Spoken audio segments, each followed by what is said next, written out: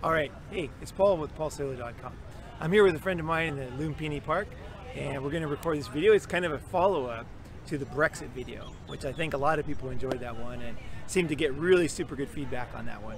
So this one is from my personal experience, and it's also talking about what's happening with the news about Brexit right now, and how there's a number of factors that kind of come together to manipulate you, even if they don't mean to, okay? And it includes your own mind, the way your own mind works, right? How our minds work as human beings. So let's look at the different factors in this particular, right now, post-Brexit. There's a lot of articles that are getting forwarded, they're getting copied, they came from news wires, and they're getting like thrown all over the internet. So let's look at those.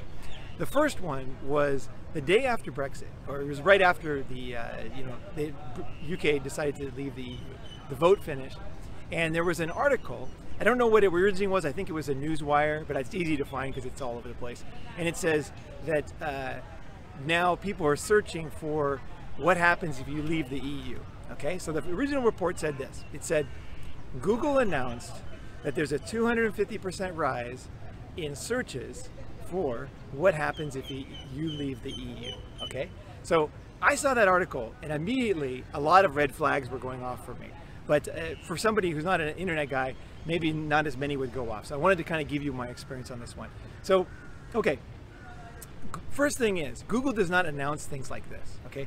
Google is a search engine, and they have a fantastic analytics division, okay? So you can install Google Analytics on your website, and it'll tell you all the statistics about people coming to your website, you know, when they come, how often they come, what days they come, and then they have a great one for searches so that you can look at how many searches are happening, and you can use that data to make a better website, to make a better advertisement, and things like that, right? So think of them as like a library. So you go to the Google library, essentially, the analytics, and you can if you have a high skill, okay, you can figure out what's going on, and you can make a better product, or you can make a more popular product, or you can target your product better.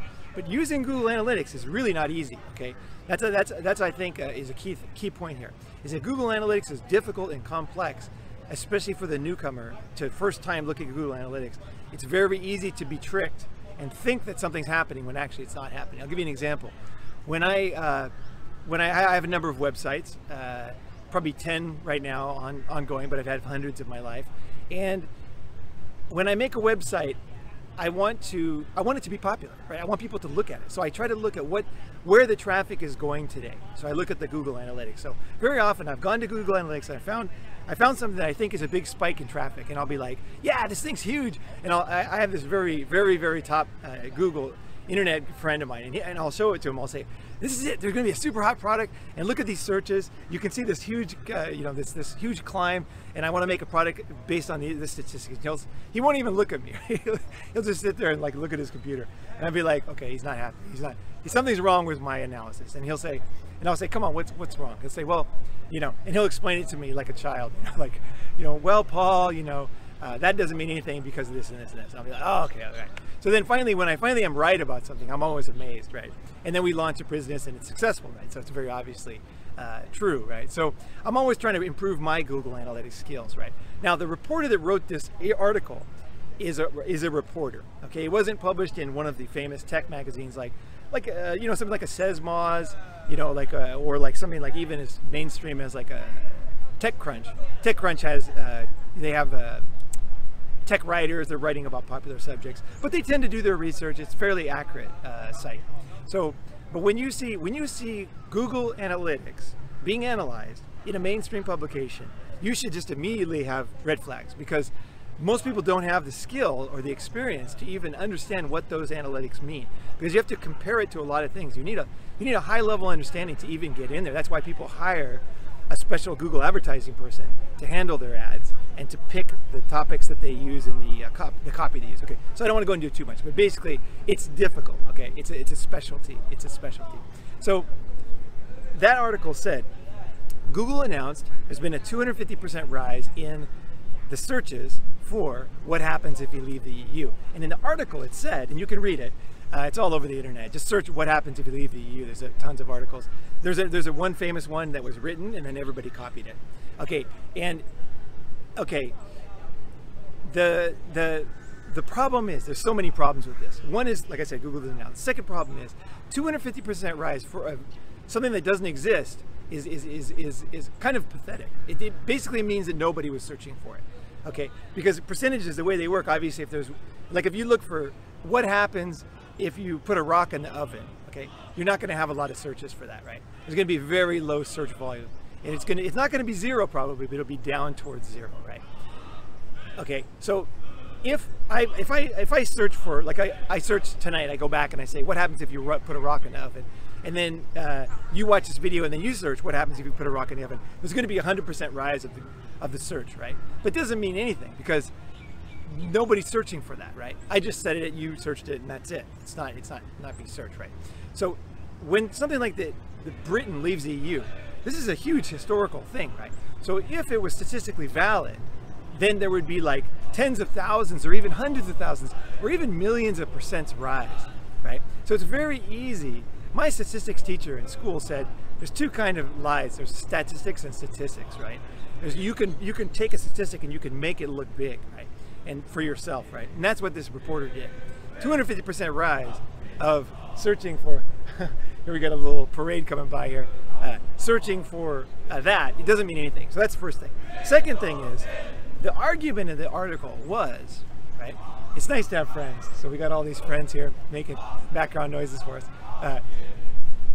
Okay, so the second thing in the article is it made it very clear, and if you read the articles you'll agree, I think, is that they made it look like the people that chose to leave, like the Brexit people, were now searching for what happens if you leave the EU. So we've already proven that there's been no statistical rise until the article came out. So keep that in mind. After the article came out, things changed. Okay, but the second thing is his theory was that only people who decided to leave, the leavers, the Brexit people behind the Brexit, that they searched that, and he has no way of knowing that. Okay, my guess, and you see what you think about this. If, let's say you were voting, right, and you were voting to stay in the EU, okay, and then the final tally was that Brexit, you're leaving the EU. Would you be more likely to search what happens if you leave the EU for the first time, or would it be somebody who's already wanted to leave and decided to leave and made a decision and voted for it, right? Basically, logic tells you it's going to be a higher percentage of somebody who is surprised, right? It's like, oh my goodness, we've now left the EU. What happens? You know, what happens if you leave the EU, right? Be a pretty common search because they want to find out about their future, right? So I'm not going to say that's the way it is. That's my guess, but again, that's just a guess. Okay, it's not necessarily true. But anyway, we have almost no rise in searches, so it doesn't matter. So that article was written, and you got to remember my last video is through this whole thing. Richard Dewsbury, at one of the top UK newswires, who did my first article that got us in every magazine on the planet, he told me that there's average of 20 to 40 minutes, 30 minutes is the average, that reporters today have to write an article about any topic. Okay, so basically reporters don't have any time. Okay, they're writing articles and they're just pounding them out, right? They're working hard, right? They're doing their best, right? But when you're writing about something as important as this, you know, 30 minutes is not enough, right? Like when I used to write a paper for high school, it took me 3 weeks, right? And I talked to a lot of people, I did a lot of research. Today, the news that you're reading is written in 30 minutes, and it's not written by a professional. But I mean professional, I don't mean a professional writer, but for example, they're using, in this case, Google Analytics. It's not a Google Analytics professional, it's a journalist that's making this assumption, right? Or writing this article, right? So there's a lot of things that are going into this. So you get my drift. We're not talking about some kind of conspiracy. We're talking about a number of things that kind of work against you. They don't have enough time. There's no way you can be an expert on everything. Google Analytics is very complex. You know, many things are very complex, but you have to write an article in 30 minutes. How much time do you have for that? You got no time at all, right? You're just going to pump it out, right? It's Brexit, 30 minutes. All right. You know, French protests, you know, 30 minutes. American, you know, 4th of July, 30 minutes, right? You're just going to pump it out. Boom, boom, boom, boom. Next, right? But the problem is, what happens then? Okay, so now we talked about the difficulty of writing a good one, the fact that there's not enough time. What happens after that first article is written? Okay, this is really key for you to understand. Is today, one person will write an article, and a lot of people will repost it or copy it. I don't know what they call it, but basically there'll be an original, and then another magazine, so let's say it's in Time Magazine. So Time Magazine will write something, and then in another magazine, they'll have the exact same article word for word, and at the bottom they'll say, credit Time Magazine original, you know, something like that will be there, right? So it's legal, they're not stealing it, but they're just reposting it, right, in various places. So that's the way it works today. One guy writes a 30-minute article, everybody else reposts it. Okay, so think about how bad it's getting. It's bad, you guys. I mean, the first guy doesn't even know what he's talking about, and he's only got 30 minutes. And then there's other guys who don't even have 30 minutes because they have 30 seconds. So they're just going to repost the article. So they don't even do any research, okay? All they do is, it's in the mirror, okay, it's good enough for us. Boom, next. You spend 30 minutes on the next article, right? So that is how pathetic it is getting now. And it's not anybody's fault. The main fault is that print doesn't make any money anymore. You know, it's just gone down and down and down since the internet. And now they don't have a very good model for making money. Okay, so this is where we're at today. Now, how does this work in your brain? We talked about how your brain works and how your brain tricks you with this kind of stuff. Okay, there's a rule, there's like a 15% rule. So for example, let's say that I think that aliens killed John F. Kennedy. Okay, so I think aliens killed John F. Kennedy, or I think that the moon is made of cheese, right?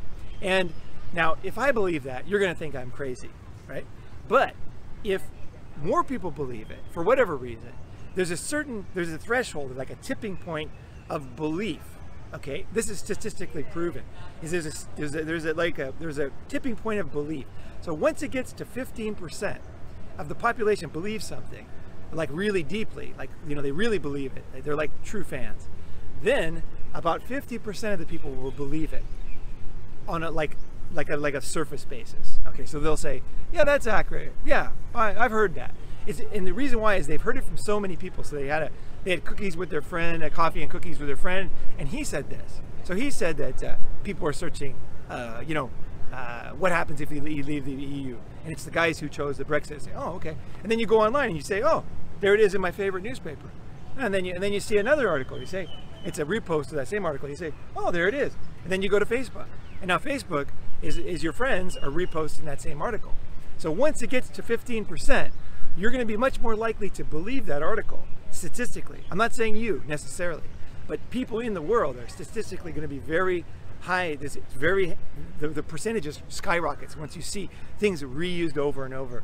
So it's not like they're doing it to you, but it's like your own mind and your friends and social media and the way that the media operates, because they don't have any money right now anymore, I should say, that make it just so bad. You have to.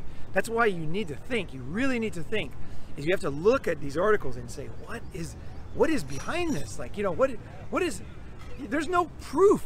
250% is nothing. Okay, it's nothing. 250% for something that doesn't happen, it's nothing. He could have done it in his.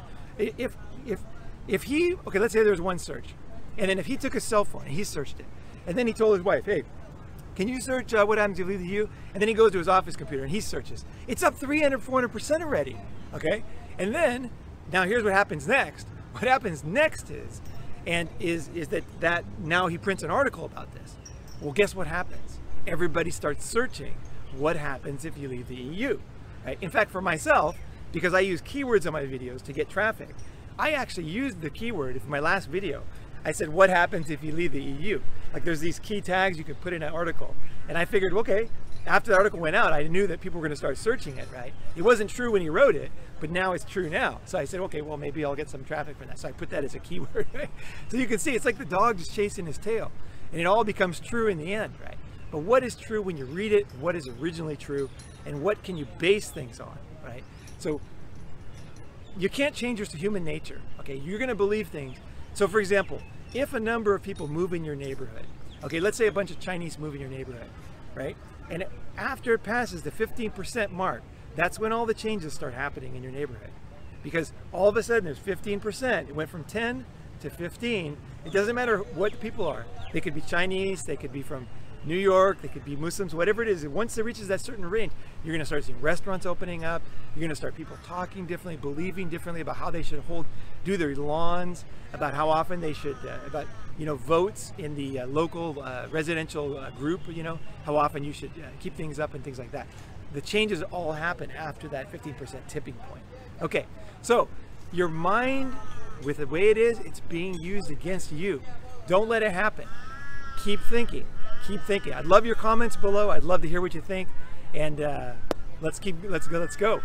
Paul signing off from Lumpini Park in Bangkok, Thailand, just before the monsoon rains start. Thanks.